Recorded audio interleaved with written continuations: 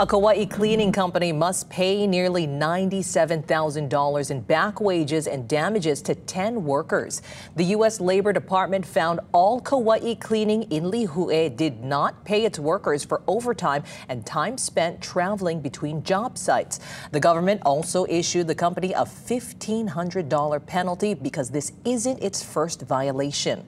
Back in 2014, a separate investigation found that the employer also failed to pay overtime that resulted in recovery of more than $33,000 in unpaid wages and damages. Now, Kauai TV4 reached out to the company for comment, but we have not heard back.